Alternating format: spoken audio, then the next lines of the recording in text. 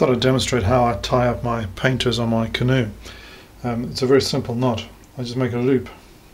So one loop to start it off with, and that comes through there. And after that, it's a seesaw action of pulling it through the loop every single time, like this. It's quite quick, and it significantly reduces the length of the overall painter. Also gives you something nice to grab onto if you've got a thin painter like this. And in no time at all, I'll have the whole thing done.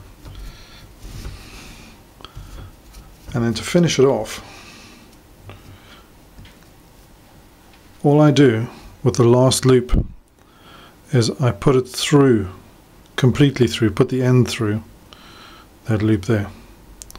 And then when I pull that tight, it makes a knot on the end. Now, it's a lot shorter than it was before.